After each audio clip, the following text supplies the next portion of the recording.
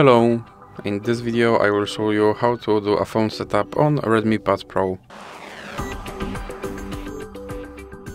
So you have to start by clicking on this arrow icon, and now you can choose your language and then click on this arrow.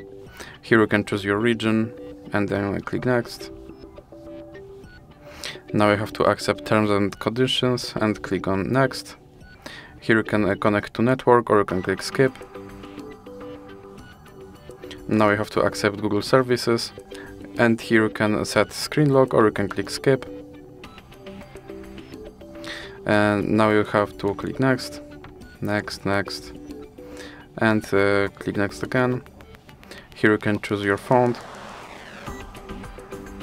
and now you swipe up to go to your system. So that's it for this video. If you liked it, please remember to leave a like and subscribe.